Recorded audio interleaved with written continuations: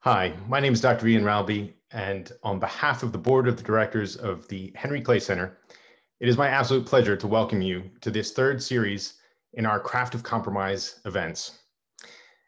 As an organization, we are guided by the values of honesty, courage, and civility, and we are constantly reflecting on how we can meaningfully contribute to helping address some of the most complex challenges facing our society. Democracy is messy, but that's part of the beauty of it. We all cherish our freedoms, but we cherish them in complex and dynamic competition and tension with all of our fellow human beings and certainly our fellow citizens.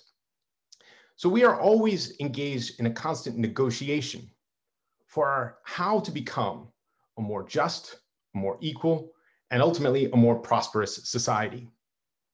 Along the way, we have to find common ground that gives us the footing to take the steps forward towards those ideals. And that's where compromise comes in. Henry Clay, in addition to being my 5 times great-grandfather, was perhaps our most skillful political negotiator in US history. But he is certainly our most famous compromiser. That is not to say that he was weak or prone to caving in on his positions, nor is it a commentary on the wisdom or goodness of those positions. Rather, it is the reason that at the Henry Clay Center, we reflect on and try to emulate the skills that he brought to public life and seek to discern how they can be applied to today's challenges. In the first session of the Craft of Compromise, we spoke with former Senators Trent Lott and Tom Daschle about the skills and values they brought to the table and found most necessary in negotiating compromise and resolution of disputes during their time presiding over the last 50-50 Senate. In the last session, we discussed what racial justice actually means, whether it's achievable in our lifetimes, and whether the concept of compromise is even applicable to something as fundamental as racial justice. Those sessions were recorded, and I commend them to you. They are available on the Henry Clay Center YouTube channel, as will this session be after today's discussion. And that brings us to the conversation we are looking forward to having now. When Henry Clay negotiated the Treaty of Ghent with the British in 1814 to end the War of 1812, it drew a close to the first great test of the durability of the American experiment and whether we could actually defend that experiment. Years later, when Henry Clay was Secretary of State under John Quincy Adams, he actually supported the self-determination efforts of states that had not yet been established and which are close partners in which we continue to have close relations today. A lot has changed since then, and a lot is continuing to change. America has gone from a fledgling experiment, meeting its peers for the first time, to now a global superpower. But a lot is changing that makes that position somewhat in question. The post-Cold War dynamics, wherein the United States was a unitary superpower, are arguably over.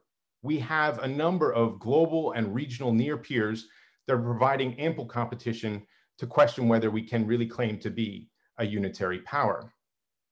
And furthermore, a variety of both non-state and quasi-state actors have ushered in a range of new security challenges and threats that seek to topple the conventional notion of how we defend ourselves as a country. At the same time, over the last few years, we have retracted from our position that we had acquired as a bit of a global security presence. And we've eschewed that role and at the same time spent more than ever on bolstering our defenses.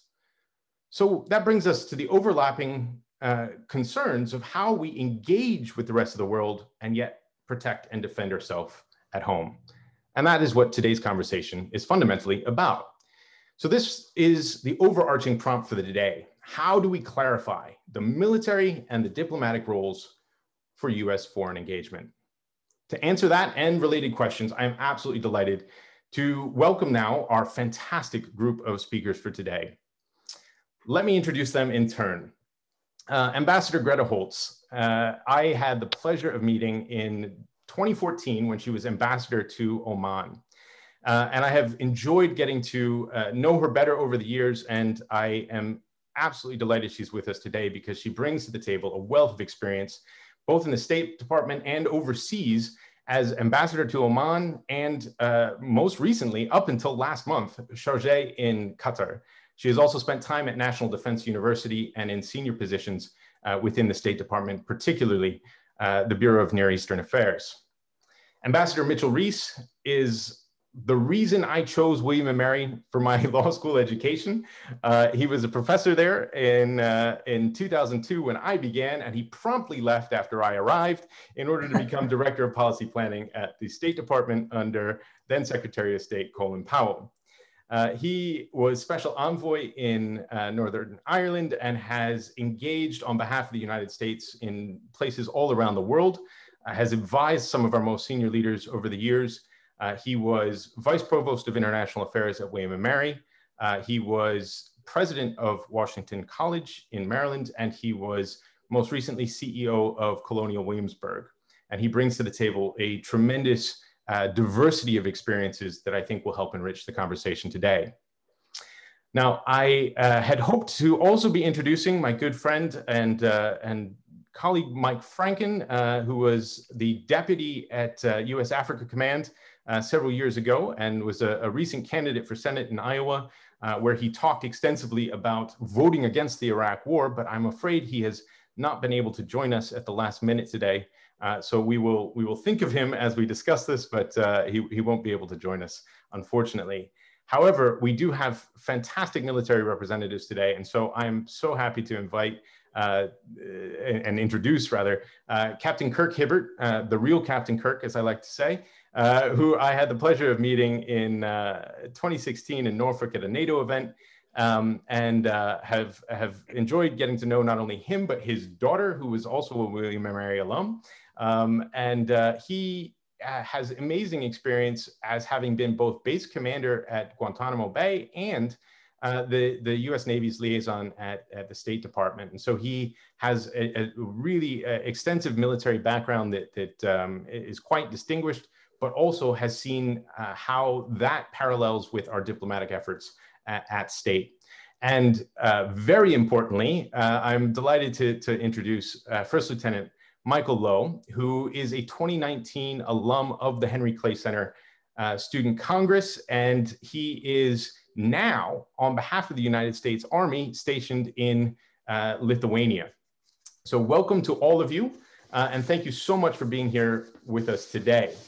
Let me begin by posing a pretty foundational question. We tend to like to start our conversations with a definition. So in the first series, we talked about what is compromise. Last time we talked about what is racial justice.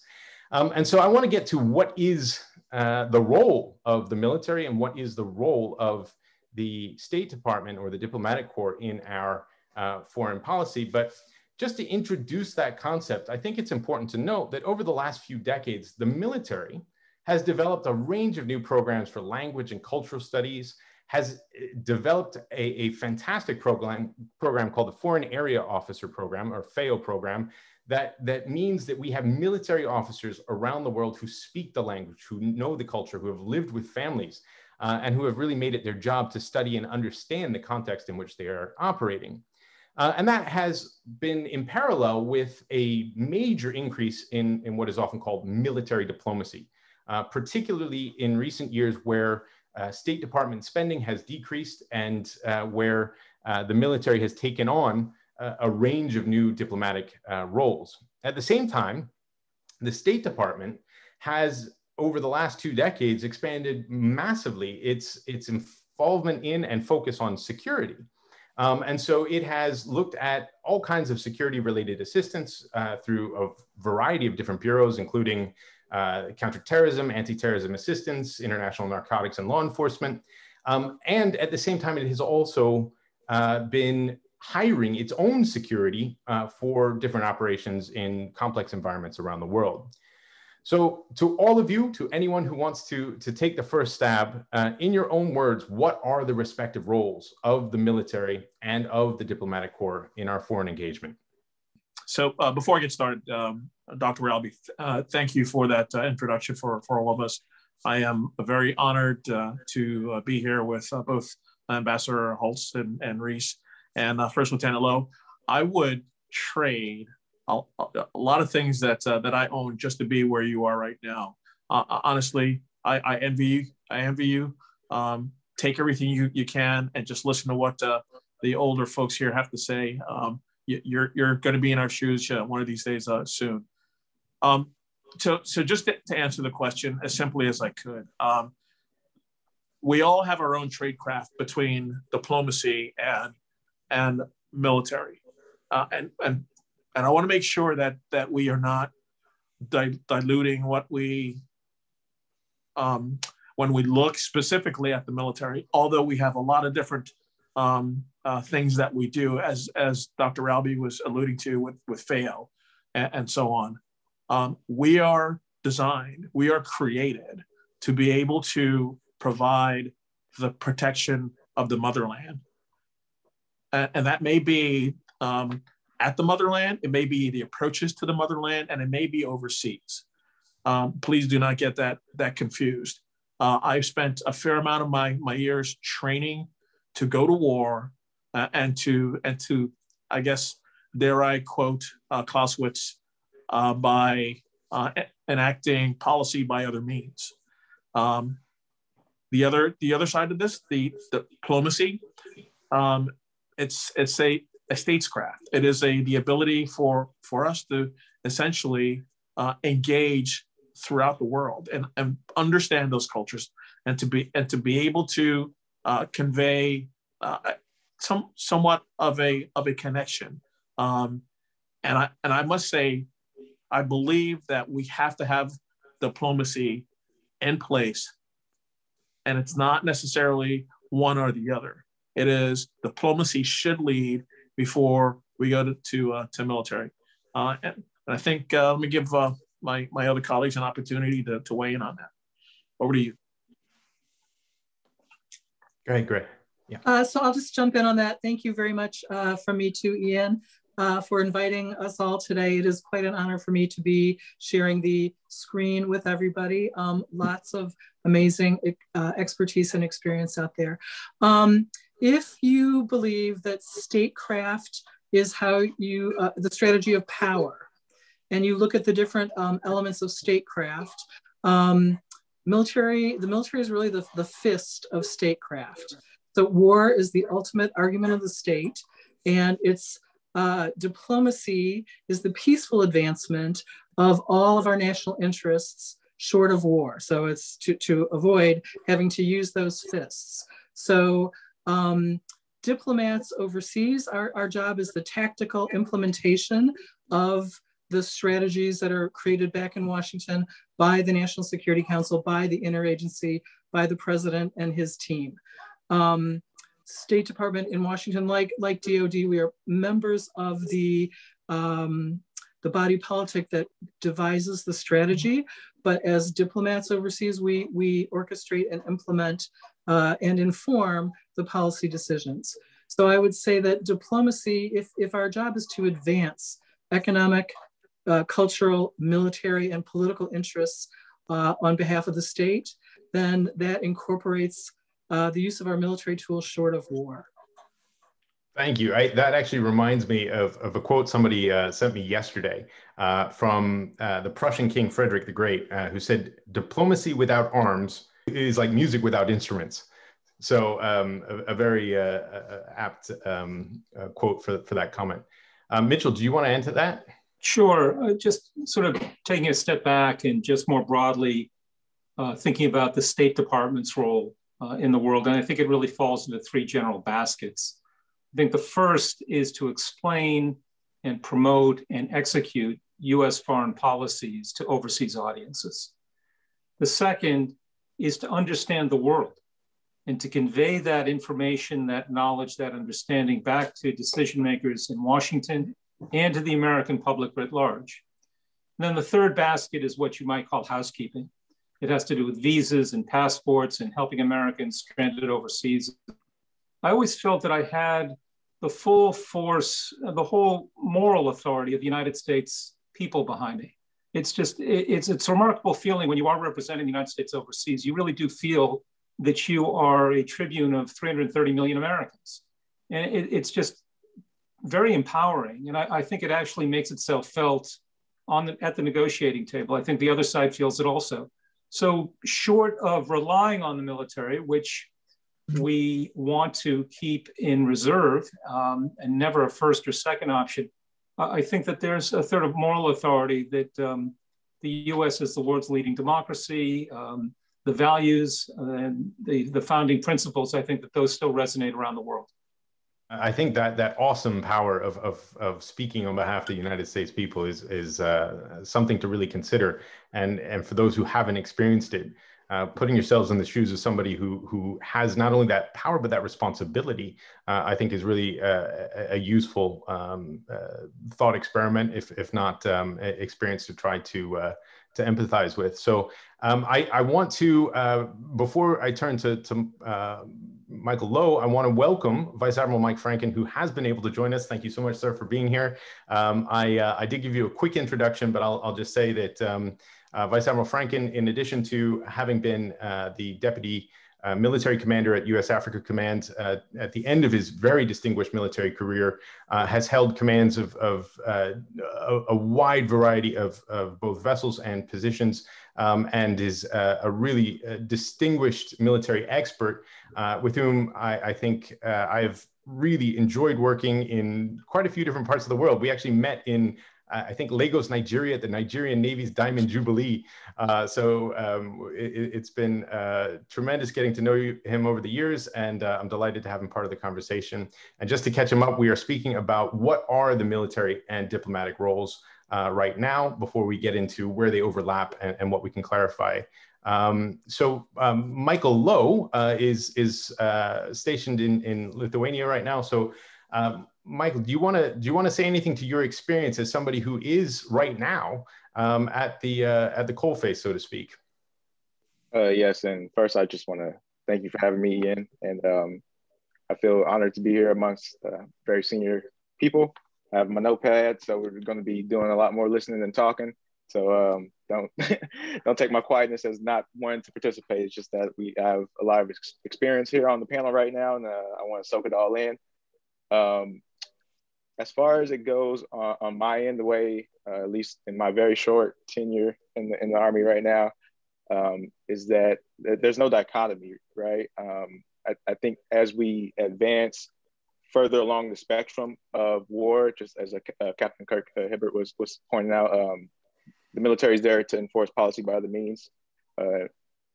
And as you move along that spectrum from total peace with, say our relationship with Lithuania, down to our total war, say in World War II, or in that gray area in between, say with Russia, the military plays a bigger part as you increase along that spectrum. So right now, as you were saying too, Ian, that with the shortening of the budget of the State Department, the military is filling that role a little bit. And certainly in Lithuania, that is the case. We had a meeting with the embassy today, actually, regarding some projects and some operational issues that we need to discuss at that level.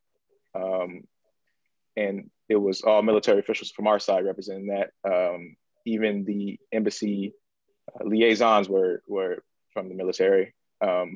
So because it's at this level of that spectrum of warfare, the military can kind of handle that, and because of those budget cuts.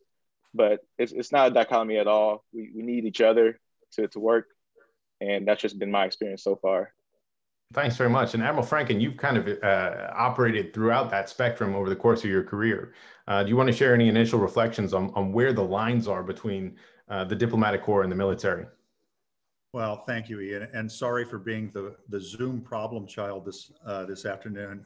I thought I graduated from that. So the short of it is, I began early on in my career in a rather confrontational situations, entirely unbeknownst to me, walking into that in the wake of the Panama invasion, and being rather at odds with the diplomatic corps and the humanitarian corps from a military perspective. That has mutated over the years, at times good, at times not so good, to a point now where an enhanced military perspective on security cooperation has sometimes resulted in a more subdued position from State Department. Now that's not good either. So I would like to see, as we go forward, a more energetic participation in every line from the 6 or so different areas in security cooperation, a more energetic side for State Department participation where they have veto authority, and don't take a back seat to the military as the experts in the region. Well, and you mentioned that veto authority, and that kind of comes to the question of interagency balancing. And you highlight very well that it's changed over time. And I've seen that in the course of my career as well, albeit a bit shorter. I wonder if either Ambassador Holtz or Ambassador Reiss would like to speak to why it is that the State Department may take a back seat at times, even when they have either statutory or lead agency authority, and where that balancing occurs, and how we get them to have a more robust and active role, as Admiral Franken is suggesting. I'll take a stab at that. So when I was the Senior Foreign Policy Advisor at Special Operations Command, the command wanted state input into many, many things. And part of my role was to be the facilitator, the coordinator, help the relationship between the command and State Department on, this was at the point when we were looking at North Korea, possible military action, many, many things that SOCOM does. We literally did not have enough people. Our China Bureau, our East Asia Pacific Bureau, they wanted to play a role. They were keen to do so. We didn't have enough people. We didn't have enough time in the day. SOCOM could send up 20 guys to do this beautiful presentation. We had no human beings who were able to hear the presentation, much less be part of the dialogue. So there's the balance between hours in the day, number of human beings. It's budget related, of course, but there were many, many, many times when we should have played an active role. We literally did not have the people. So I think, it goes down to some of the things we all know: the budget, the size, the capacity issues that we have. There are probably many more people in this SOCOM headquarters than there are in our entire East Asia Pacific Bureau. So if you're looking at, the implications of military action in North Korea, what's China going to do? How does this play out with Taiwan? And you need to have a state voice in there. You have no people. So I think there's a scale issue. That's one of the fundamental problems. Maybe Ambassador Reiss probably has more. No, I think that's a totally valid point. I think that in addition to that sort of structural personnel / budget reason, there's a related one, which is training. The military spends a lot more time and money and effort on training its people than the State Department has. I know under Secretary Powell, he tried to get some leadership training for the first time in the State Department for folks. So I think that there's what you might want to call an expertise gap. I used to wonder how many people at State, when I was there, knew the difference between a brigade and a battalion. And not many, I think, is the answer. And I'm not sure if that's changed much. So as the ambassador said, you're so busy focusing on what your inbox is telling you to do each day at State, you simply don't have time. It's a capacity issue. But there's some ways of dealing with it, I think, and it has to do with coordinating better between State and Defense. One of the things I've wondered about is why the new recruits, the folks that are new ambassadors or the young generals couldn't train together, doing a 6-month course at the National War College, for example, or even earlier in their careers, getting to know each other, because you're going to be overlapping. And again, we all know how important personal relationships are. The trust factor is essential. So again, I think that there's some ways to restructure the whole career path, that you have people actually getting to know each other, so that when you show up at an embassy, you meet a 2-star for the first time, you have a pre-existing relationship. So I think that there are a few ways in which state can do better on this. I think that's a really great point. Michael, do you want to speak to that? Because you are sort of in that younger generation who maybe should be training alongside. Yes, so I don't mean to take over your kind of role in this, Ian, but I do want to ask a question to the panel as well, because from my perspective, it does seem that the strategic view of policymakers at top is that, especially on the Army side, is that they're kind of developing the officers to be able to either progress in the military or transition over to a state role. And in that way, they can use the funds that they're diverting from, Department of State to kind of kill two birds with one stone, if you will. So that's my perspective. Is that kind of missing the mark? Because as a cadet, for example, I visited Latvia for a training exercise, and it was part of a new program, Global Officer Program, which is Project Go, as well as COPE, which was what I was part of, was Cadet Leadership Program. And the big overarching theme of it is to get young cadets, even cadets before we're lieutenants, to experience the world, experience different languages, so that we can become global officers. And that's kind of the strategic vision for the Army. So is that kind of what you guys are seeing at your level? Is that what the career progression is looking towards, or is that just something that I'm missing the mark on? Great question. Anyone want to take that? Well, if I could add 1 second on that. So the DoD was faced with a myopic perspective from each service's role. And consequently, we made mistakes. And we rectified that as best we could with the Goldwater-Nichols Act, where we mandated jointness. If we want as a nation to have a comprehensive approach internationally in development, defense, and diplomacy, I suggest we mandate in DoD for those officers involved in this activity that you have a joint time, yes, but also interagency time. Yep. And some of us were fortunate to get some of that. Others have stumbled through it. And I would expect some cross-pollination, and obviously state doesn't have the people to do this to the degree that we do, but they have empty desks up there on the 7th floor that we could perhaps cross-pollinate. And I think that would go a long ways to improving our ability to have that comprehensive approach and understanding from each perspective. So Ian, can I add an anecdote and then a comment? The anecdote was when I was leading policy planning, I met with my counterpart over at the Pentagon. And what I wanted to do was to have an exchange of people. I wanted to know what he was thinking, how he saw the world. And I thought he would be interested in how we in the State Department were looking at the world. He was all for it. And we were going to get together with monthly brown bag lunches and the like.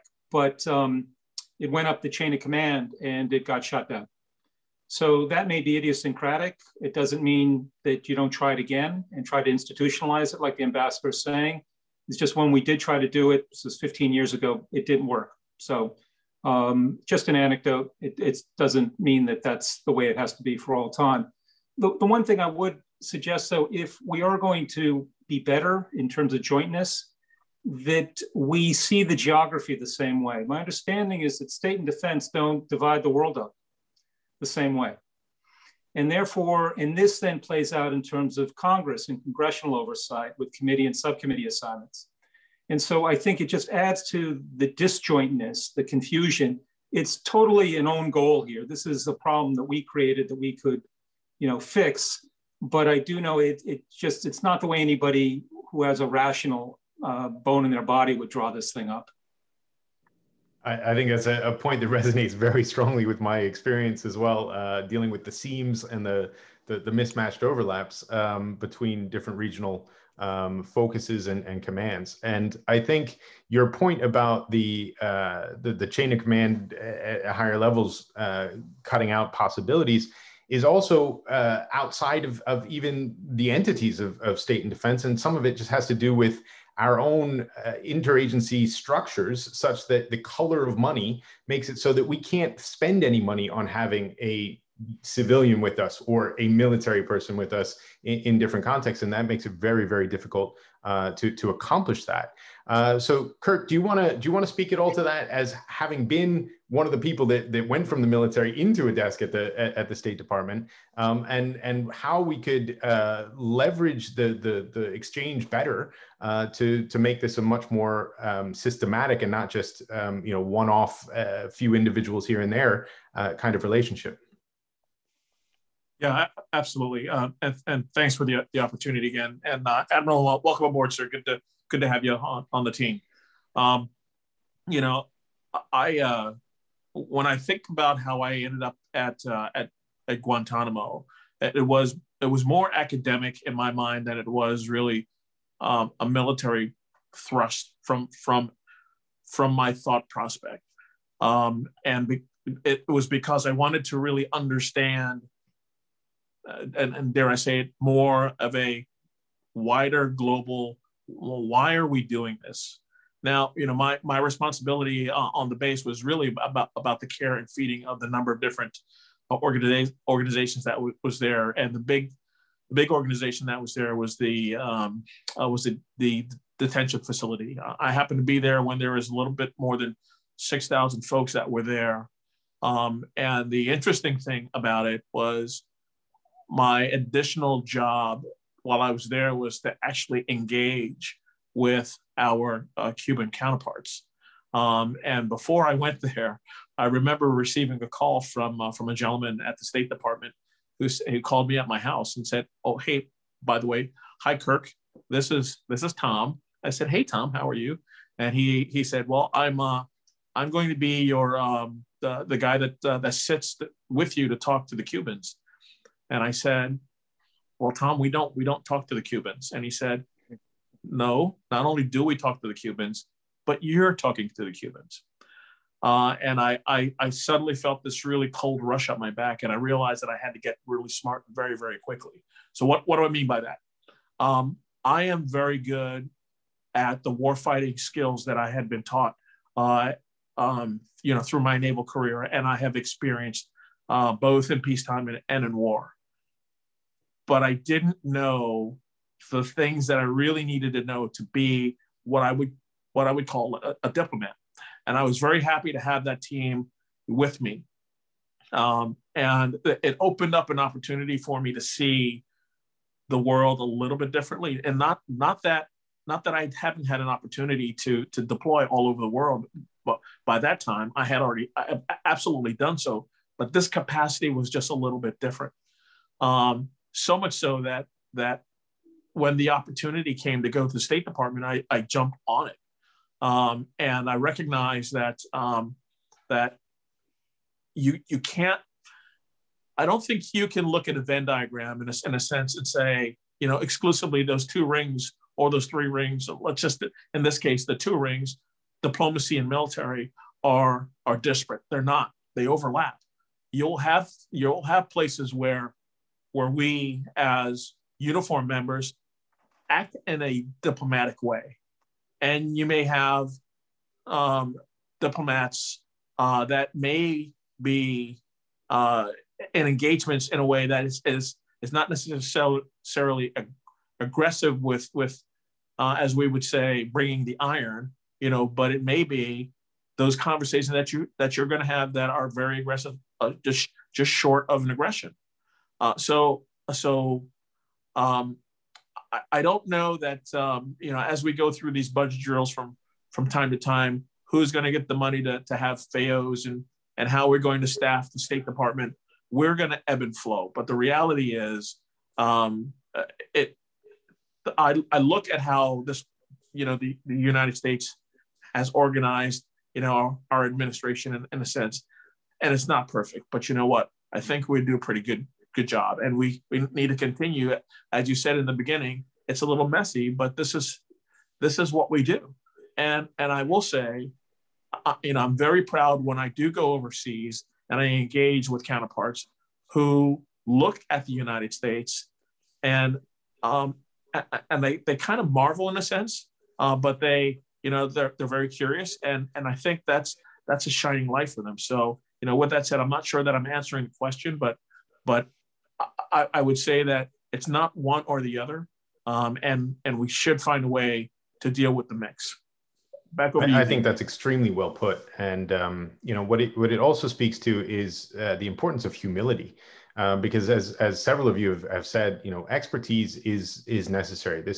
We're talking about complicated, difficult, challenging, and vitally important issues, and hubris, arrogance, or a know-it-all attitude actually just makes it very difficult to actually get anything done. And so we have to be humble in recognizing our strengths, recognizing our weaknesses, and working together to have collectively as a government, as the United States, as much skill, expertise, and understanding as possible to have maximum effect in our engagement. And that brings me to a question I want to pose to all of you about what is happening now with what is our longest war. We are in the process now of seemingly, we'll see, but disengaging from our 20-year engagement in Afghanistan. And it's helpful to look back and reflect on it a bit, as it has brought out some issues that we hadn't really ever seen before as a country. In 2008, for example, 69% of the US total force in Afghanistan was actually provided by private contractors. We saw during the course of this war an incredible increase in the use of private companies to deploy our foreign policy and our military and defense policy overseas.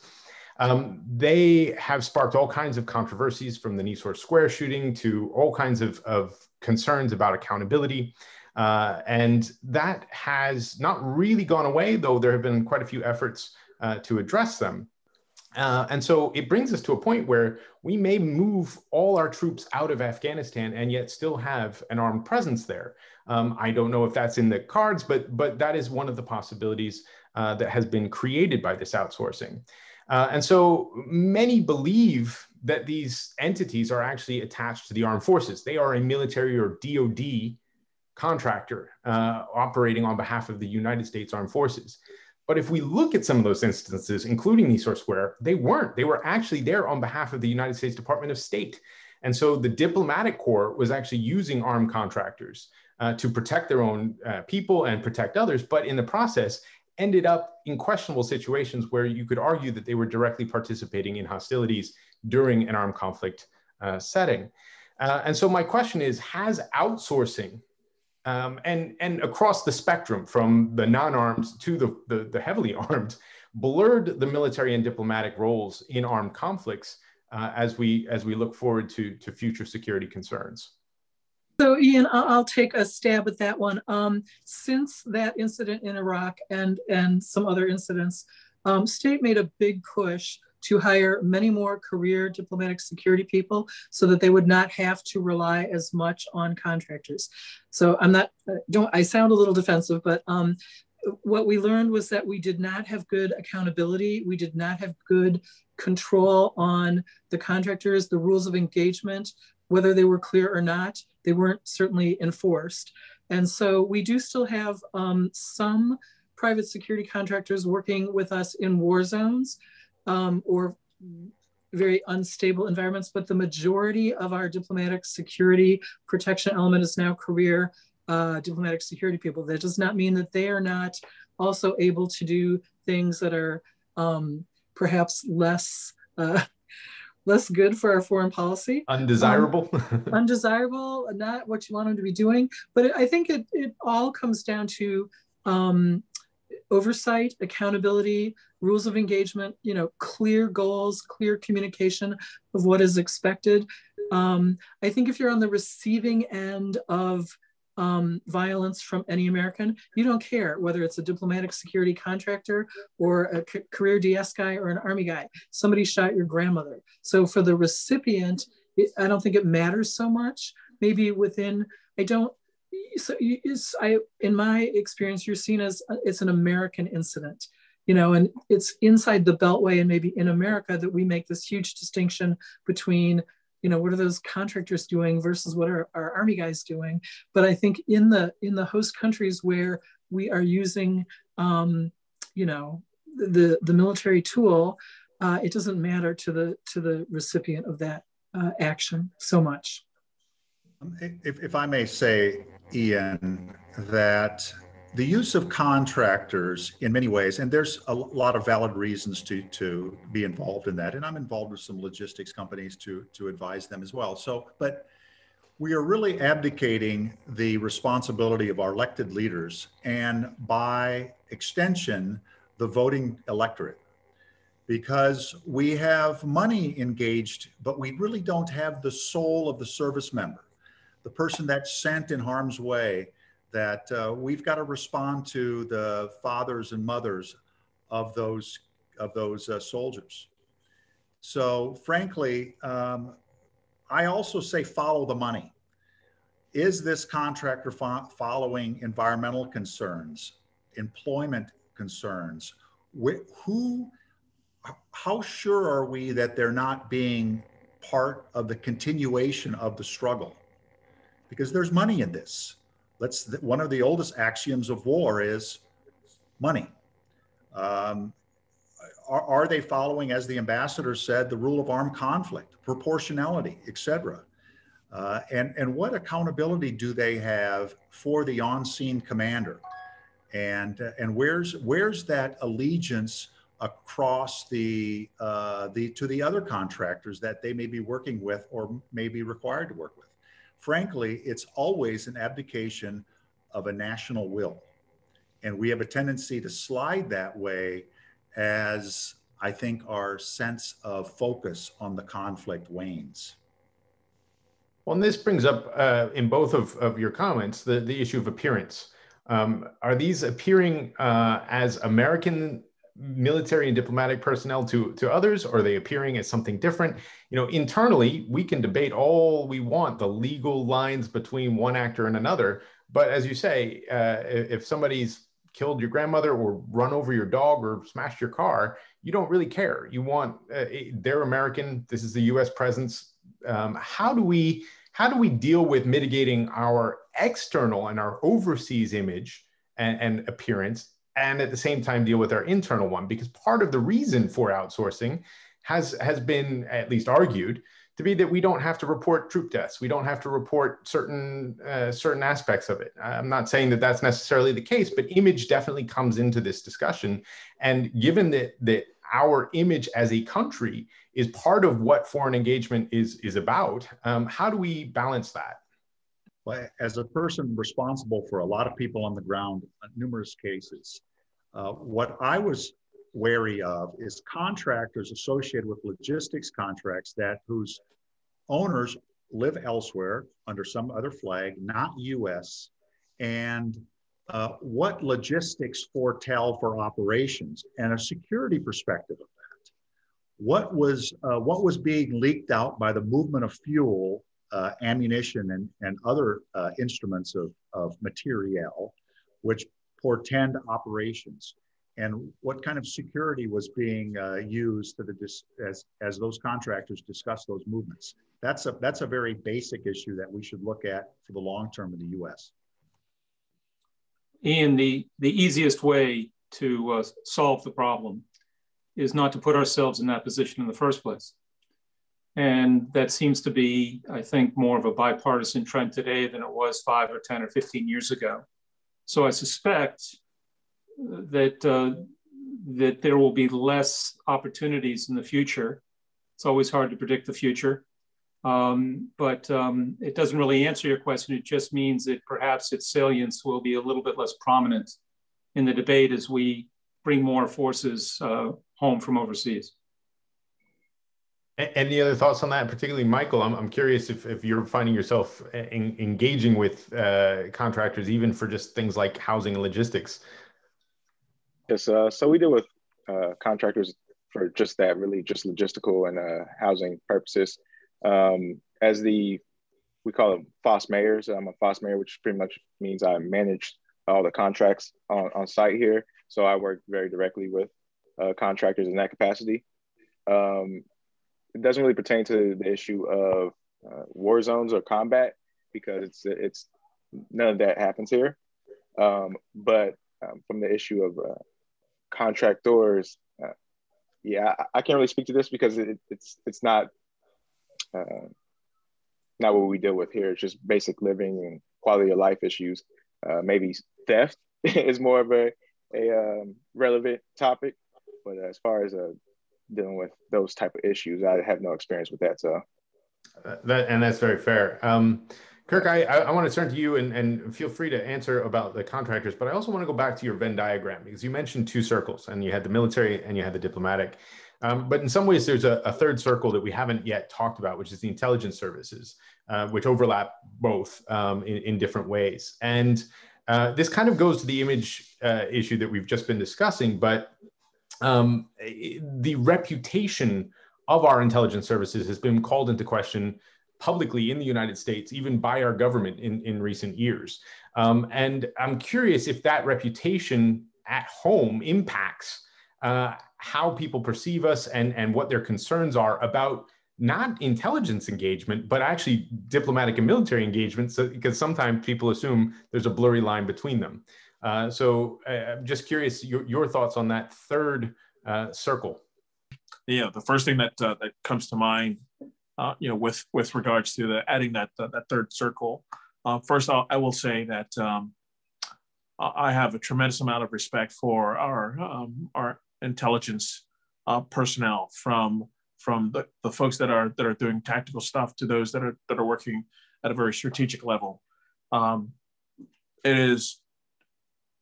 It would be inappropriate for me as a commander to head on out without really reviewing and understanding really what the environment entails. And I'm not just talking about weather. I'm talking about the inclusive environment that bits and pieces are going to be coming from our intel folks. The thing that bothers me with respect to how the intelligence personnel are perceived, or the intelligence side of what we do, how that perceived in the United States is, it's very disheartening, because one, you really can't get into an argument about intel. There are things that people talk about, and if you're a true intel person, you're not going to go, well, that's not really how it goes. The problem though is, I think we're really very bad at marketing. And we are not, when there's an opportunity to kind of set the story right, we tend to not say much and just hope that it kind of dies out. The reality though is, you have bits and pieces of those things that happen over time, and then it builds this mosaic of you have the United States, and they rely on these folks that are telling you, incomplete stories or incorrect stories, so that tarnishes us as well. So it's less of an issue about intel than I think it is an issue about marketing and how we really go back out there and dare I say, do some damage control. My thoughts. Others?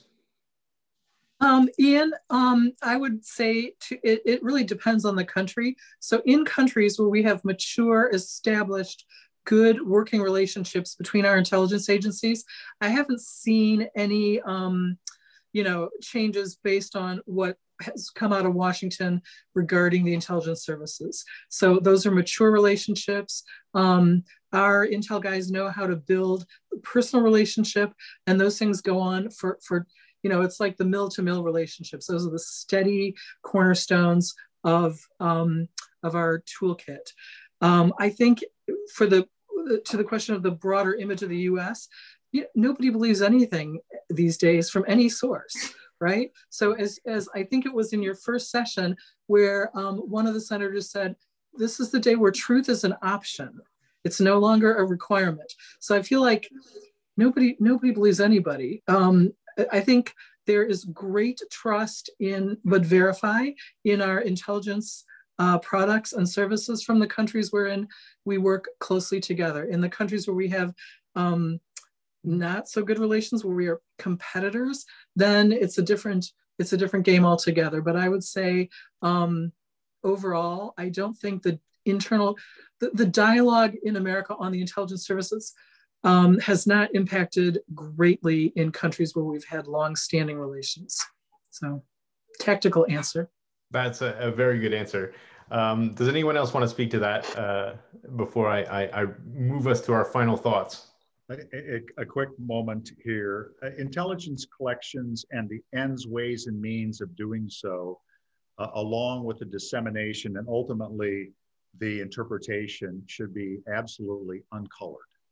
Unfortunately, politically, sometimes that gets disjointed.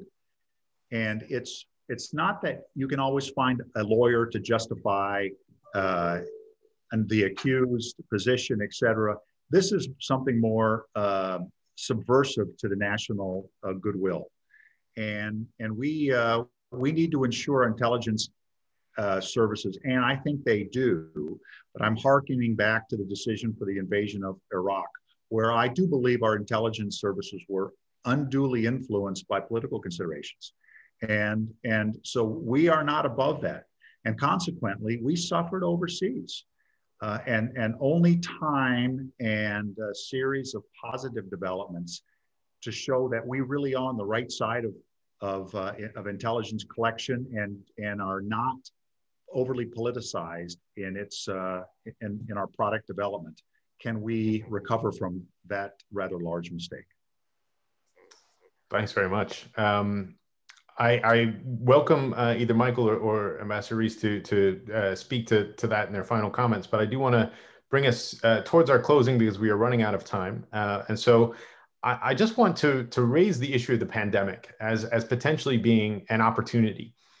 We have seen far less interaction at every level of our lives in the last year than we have at any other point in any of our lifetimes, likely. And that has made it so that we've had to change how we interact, how we engage, and how we even think about doing things that were second nature just 16 months ago.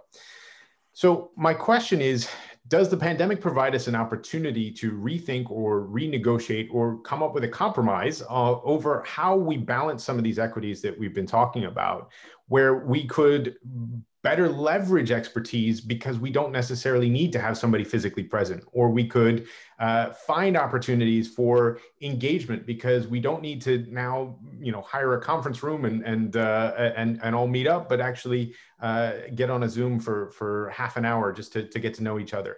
Are there new ways of doing things that we could come out of this pandemic and say we've actually improved our interagency cooperation and our positioning for how we engage with other states around the world because we've rethought things?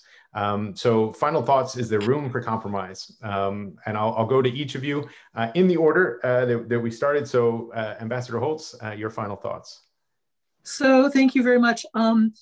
Overseas, we found that we got past the resistance and everybody's absolute loathing of using these types of sessions to do our engagements. But once we got past that and got somewhat fluent in using them, we found that it's cheaper. You can do it quickly. You can have more people. And so we found these tools that we're using today, the Zoom or whatever, very effective in doing more and more frequent and even at high level engagement. So that's one thing. A very tactical improvement for state came out of this. We had none of our senior leaders below the secretary and the 7th floor level had classified communications at home. So even as a foreign policy advisor at SOCOM, where I was just an advisor, I had a classified laptop and a classified, at the time, BlackBerry. None of my State Department senior leaders had those. Now they all have them. So now they can dialogue with their interagency counterparts in a secure fashion, 24 hours a day, just like the secretaries can and senior military leaders. So those are two tactical things. Yes, I think we constantly need to define our national interests. They're changing all the time. Pandemics, environment. Google is a more important entity than many countries in the world. Okay, it's got more money, it's got more people, and it's got more influence than a bunch of countries in the world. How do we deal with that? How do we use these things? How do we assess their value to us? So I would say pandemic is just one of many things that we can use to evaluate where we need to go and learn some lessons from. Thanks very much, Ambassador Reiss. So Ian, I'm going to take your question in a slightly different direction, start with a counterfactual. How would we feel today if it was China that had developed the Pfizer or Moderna vaccine and we were stuck with the Sinovac vaccine in terms of effectiveness? It would be absolutely devastating to our soft power, to our reputation as a science and technology powerhouse. It would really put the wind behind the sails of Beijing. So I think the pandemic actually, that aside, I think the pandemic actually did us a great deal of harm because it showed or it accelerated or it highlighted the divisions in the country, the inability to listen to authority, the inability to trust, the unnecessary thousands and thousands and thousands of deaths and dislocations. We have suffered a reputational hit. And then, of course, culminating in what happened on January 6th. So I think if the pandemic has led to anything, I hope it's led to a sense that we need to reinvigorate America's domestic structures. Because ultimately, we work best in the world when we're a model for other people, not by invading and telling them how to do democracy, but actually showing them and encouraging them. And so I think that there's an awful lot of work that we need to do at home, and we need to be successful at it. We need to be humble, as you said. Turn to Vice Admiral Mike Franken, your closing thoughts. Well, we learned a year ago, I gave a brief to Stratcom that has to do with chemical, biological warfare, nuclear warfare, and the implications to that as a nation, infrastructure down to men and women on the street. But we introduced full spectrum cyber and a host of other issues, taking of space, taking away of the internet, infrastructure and power and the like, and the implications of that. So what the pandemic did was it highlighted that as a nation, as a region, as a world, it isn't about the Department of Defense for defense of the nation. It is the strength of our character and the tools that we have as a society, from our water supply to our soil health, to our clean air, to our resilience from a power perspective, education, clearness of thought from a media acceptance, and politicians who do the Lord's work instead of the party work. And I think that's what Ambassador Reiss was getting to, and I agree with that entirely. So the pandemic showed where we need to do better, and I hope to be part of that effort. Thanks for having me on board, Ian. Thank you very much, and I appreciate that sentiment wholeheartedly. Captain Kirk Hibbert, your final thoughts.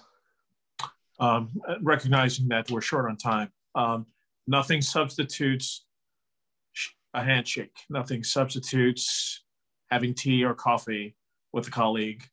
I do recognize that, and I agree with what my other colleagues have articulated as well. But I think that we are going to lose a great opportunity if we don't take a look at what we were able to achieve under the pandemic, so to speak, recognizing all the science that went behind being able to produce the vaccines and the like, our ability to communicate and essentially continue the apparatus moving forward. But we also recognize that there are fractions, there's fissures that are in the foundation that goes back to the handshake, that goes back to drinking the coffee or the tea. As long as those things are rock solid, and we need to shore those things back up to continue to build on those opportunities that we gained, in a sense, with in fact having to deal with the pandemic. Back over to you. Thanks very much. And the final word goes to First Lieutenant Michael Lowe. Yes, so I'm not sure about how the interagency community handled it, but here in Eastern Europe, I've been here for almost a year now. And what we do need to be mindful of is that not all of our allies have the same amount of resources that we have. So in a country previous to Lithuania, those capabilities weren't there. And it really inhibited a lot of our communications with host nation. Luckily here, they do have that capability, the VTC capability. So we were able to have, for instance, last week, a VTC meeting on a very key issue on base here. But again, as Captain Hibbert was saying, that nothing substitutes that face-to-face contact, which is why this week we went and met with the same people and discussed the same topic, and we got a better result because that happened. So we can definitely leverage technology, but at the end of the day, I think having boots on ground or shoes on ground in the state, if in the State Department context, it is vitally important nonetheless. So. Well, thank you very much. I want to thank all of you for a fantastic discussion today, and thank you all for your service as well. You've all either represented or are representing the United States, and I know you do it with distinction and great credit, so thank you all very, very much. I will just close with the thought that you have all highlighted that international relations requires good international relationships. And I think it is a testament to the careers you are all leading or have led that we are still able to stay in touch and have such a great conversation. So thank you all for the time today. I'm now delighted to welcome our director at the Henry Clay Center, Tom Shelton. So Tom, thank you very much for being here with us right now, and over to you to close us out for the day. Hello, as you heard, my name is Tom Shelton. I am honored to serve as the Executive Director of the Henry Clay Center. We would like to say a big thank you to the members of our panel for engaging in a conversation about this difficult issue and helping all of us to better understand the military and diplomatic roles in U.S. foreign engagement. We would also like to thank Dr. Ian Ralby, Henry Clay Center board member and a direct descendant of Henry Clay, for serving as moderator. The Henry Clay Center is a nonprofit bipartisan organization. Since 2007, our mission has focused on civility, discourse, and compromise. We desire to transform the tone of our country's national discourse. We do not seek to change partisan minds, but rather to inspire current and future leaders to emulate the political legacy of Henry Clay by listening to each other, debating matters of significance, and finding common ground through compromise. In addition to events like the Craft of Compromise series, the Henry Clay Center holds annual Student Congress events for college and high school students. Alumni of the Student Congress events now number over 700, and they serve in a variety of professions, including as elected state and local officials, staffers in the U.S. House and Senate, and as corporate and legal professionals in the private sector. If you want to learn more about the Henry Clay Center and help us by supporting our programs and events, please visit henryclaycenter.org. You can also follow us on Twitter, Instagram, LinkedIn, and Facebook. Our future Craft of Compromise events will feature topics such as the economic realities of Wall Street versus Main Street and the urban-rural divide. I encourage you to visit and subscribe to our YouTube channel to see future Craft of Compromise and other Henry Clay Center events. Thank you for engaging with us. Stay tuned.